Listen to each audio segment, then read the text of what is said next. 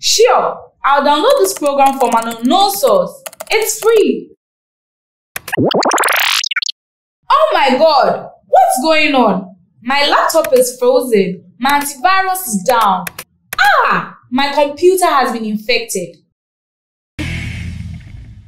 Hello and welcome to the greatest game, What Do You Know? With your quizmaster, Mr. Valentine. Evening everybody. Today's subject is HIV. HIV stands for Human Immunodeficiency Virus. It is the virus that can lead to the development of the disease AIDS. HIV attacks the body's immune system. Untreated, HIV reduces the number of T cells in the body. T cells are what help your body to fight disease, and HIV can destroy so many of them that the body becomes vulnerable. Infections and other kinds of illnesses can then take advantage of a very weak immune system. And now, to our contender, Mommy Essie! We will give us statements about HIV, and Mommy Essie will have to choose whether they are true or false. Are you ready, Mommy Essie? Here is your first statement. You can tell by looking at someone whether they have HIV. You are correct. The only way you can know if a person has HIV is to get an HIV test. Second statement. You can get HIV through casual contact or be near someone with HIV.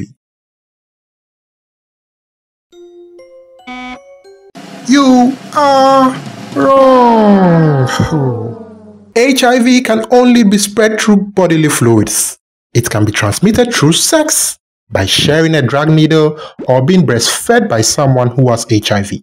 If a pregnant woman is living with HIV and doesn't get the proper treatment before giving birth, her baby could be born with HIV. You cannot get HIV from sharing a glass, hugging, or sharing a bathroom with someone who has HIV. Okay, and now for the final round, the quick round. Are you ready? Here is your statement.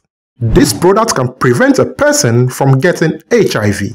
Condoms, birth control pills, a medicine called PrEP. You are correct. You got them all right.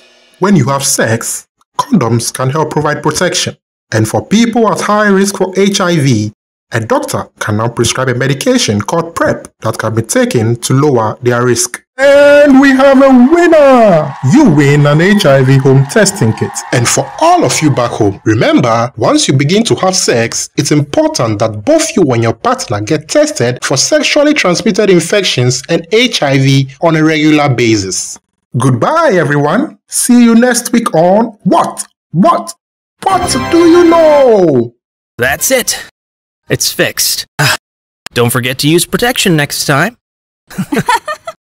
Till next time, don't forget to visit me at amaze.org, and if you are in Ghana, call PPAG Nkasa toll-free number and WhatsApp to talk about all your sexual and reproductive health needs. Bye!